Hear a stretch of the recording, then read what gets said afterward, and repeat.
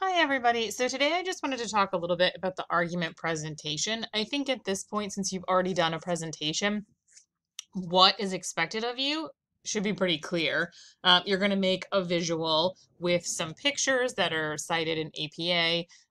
It's a little more visually interesting than this. Do a little design, background design.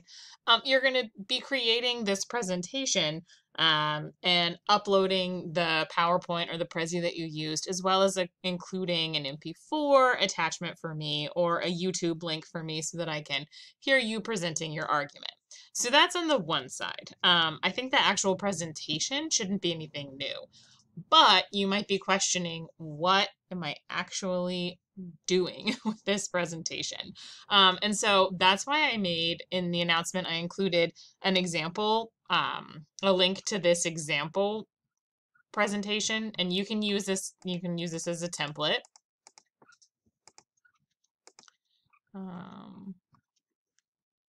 And I also included a video of me presenting it so you can hear kind of how I'm going to explain these things. But I also wanted to make you another video that talks a little bit more about figuring out what to put in this presentation, because that's a bit of a hard part. So right now I think I commented on pretty much everybody's discussion posts, but there were a couple that came in a little bit later. So check your discussion post and see what I had to say about your topic and your claim that you posted there for advice on that. You can see here that I've got my topic, just the neutral topic that I'm going to be discussing, dress codes in higher education. And then you can see that I still have this idea of dress codes in higher education, but this part in the middle is my real claim. I'm actually taking a stand and I'm saying, nope, they shouldn't be mandatory. So we're moving away from informative statements. We're not going to say things like, this is a really impactful thing, because that is probably just obvious. Whatever you're talking about, it's obvious that something's impactful from all of the information you have already gathered in the first paper that you did, or if you're choosing a new topic that you'll kind of do behind the scenes. Because in this paper, you're not just telling people, well, this is impactful, this is important, this is happening, this is going on. You're actually taking a stand. Now, you could take a stand and say, like, and this is the solution, or you could just take a stand and say, like, okay, if people are divided on this topic, here's the side that I pick. Got to make a choice, because this is an argument paper, so you have to be arguing something. So I'm going to argue that dress code should not be mandatory in institutes of higher education.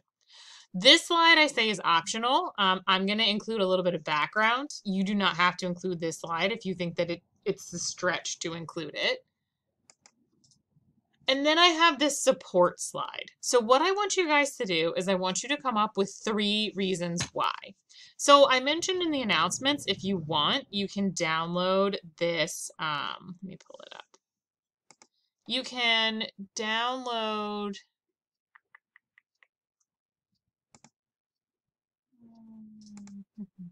we'll go back here,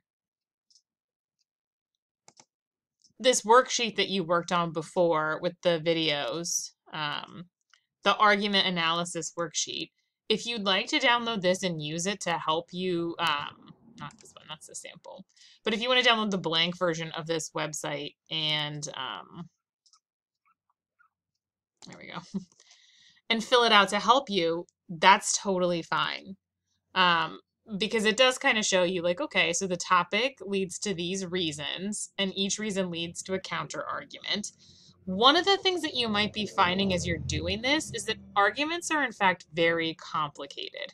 So I tried to amend it and it got too complicated. As you can see, I was like, oh, maybe I should make one. I don't want the boxes to confuse you. The boxes and the arrows can get confusing, especially because when I look at this all laid out, this thought kind of repeats another thought. When you go to actually organize your paper, one of the things I'm going to try and help you do is come up with the best way to put your paper in some organized fashion based on sort of the ideas that you're putting forward here.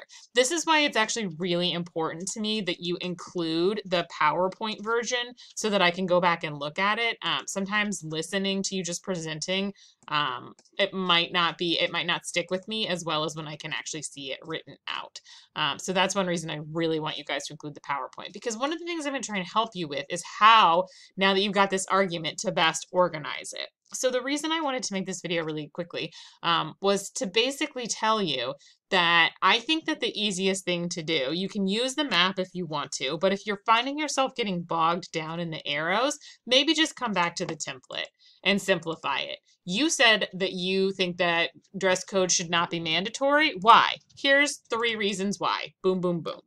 So what I want you guys to do is start with this thesis with your clear opinion, and then come up with 3 supporting reasons why. It can be helpful to sort of put a mental because in your head first. Because dress codes can enforce racism, sexism, classism, and transphobia. Because dress codes don't actually help students learn valuable skills about professional etiquette. Because dress codes put too much focus on an aspect of professional life that might soon be obsolete. These 3 are reasons why I believe this in the instance of this paper. The counter arguments and the rebuttals. Okay, so sometimes you have counter arguments that directly respond to reasons, and that's fine. Sometimes you have counter arguments that directly respond to your point of view, but don't necessarily speak directly to a support.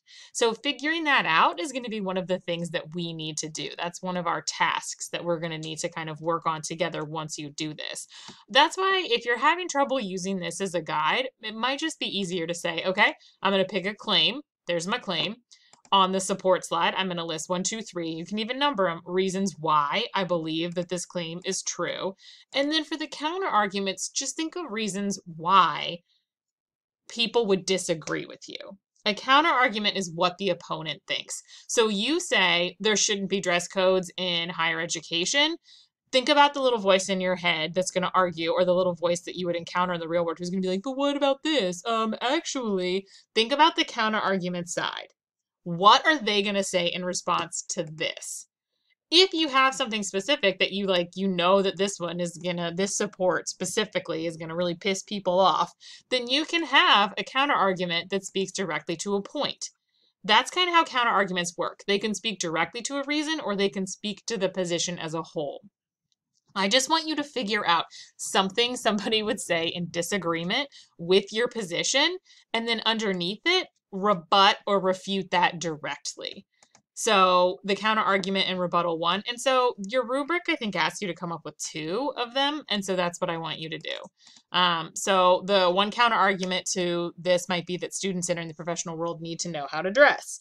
My rebuttal to that is creating a dress code does not actually help with developing this skill. And you're going to find, if you look at my paper, that when it actually shakes down, this rebuttal is very similar to one of my supports. So I might actually organize my paper in the format of support, or I might actually have the rebuttal come first and then the counter argument. I might move things around, but we don't need to worry about that yet. Right now, all I want you to do is come up with, for the counter arguments, come up with 2 reasons why an opponent might disagree with your stand. And for each of those reasons, come up with a rebuttal or a refutation that directly speaks to this. So my opponent says students entering the professional world need to know how to dress. My response is, yeah, but making a dress code doesn't actually teach them how to dress in the real world. It just teaches them how to dress for the dress code during a finite time. So that's what you're going to want to do. And then the conclusion, kind of sum up in a sentence, something, the basic of your argument.